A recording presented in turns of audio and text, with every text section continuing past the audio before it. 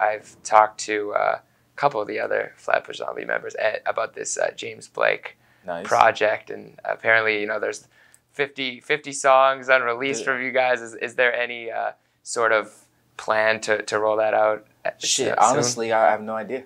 You know, that's between the producers, and when the time comes, I know we made fire shit, but we just didn't roll it out at the time when we made it. So who knows if we'll revisit it. You know, people make hundreds of songs that they never come out, you know. Yeah. So who fucking knows? Right now, you know, Eric the Architect has to put his album out, and then we'll just like regroup and see what to do from there. Maybe we'll bring back some of them joints, who knows? Maybe we'll record some new ones. But you know, people record shit all the time. Never hear it. True. This is true. I'm sure Biggie and Michael Jackson got a couple songs. I don't know, but you never heard it before. You know, people. I know Dre has a lot. Something.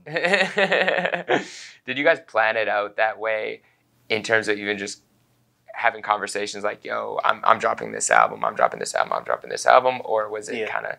We kind of knew the direction that we wanted to go about like 2020. Yeah. And were you guys in each other's studio sessions at all? Just not for mine, because I didn't want anyone around. Yeah. You know what I'm saying? But I've definitely stopped by Mish and Eric. I've heard every song before they came out. Yeah, fact. And just to silence any sort of doubt, the group still exists and always will exist, right? It exists. Yeah, okay. It's just like shaky right now to y'all, because y'all used to seeing us 3 heads at once. But, you know, we just, you know, individually glide in the groove and cruise it right now. I'm a 30-year-old man. I need to get my Spotify up. What up?